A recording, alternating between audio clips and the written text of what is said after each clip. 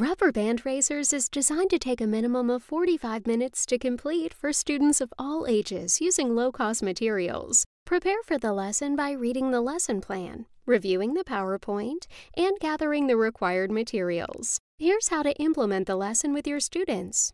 To begin, divide the students into teams of 2 to 3, hand out the worksheet, and explain the challenge.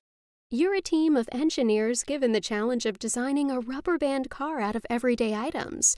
The car must be able to travel in a straight line within a track for a distance of at least 10 feet, or 3 meters within a 3 feet, 1 meter wide track.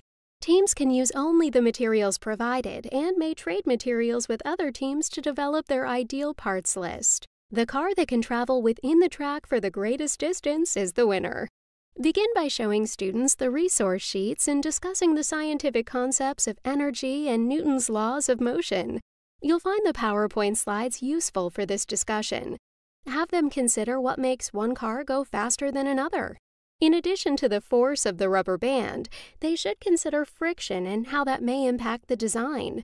Students brainstorm solutions, develop a plan for their rubber band car within their team, and draw a diagram of their planned car on paper. They'll have to agree on the materials they will need.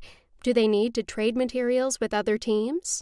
Teams will then construct their cars, test them within their team, and redesign as needed. Urge students to work together to troubleshoot issues they run into. Encourage experimentation, and remind students that there are multiple solutions to the challenge.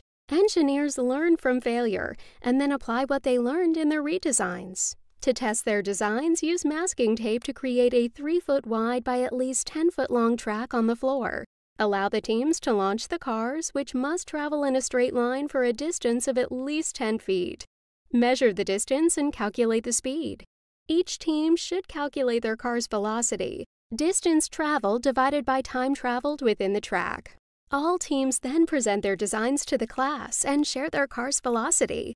Student teams should then complete a reflection sheet and share their experiences with the class.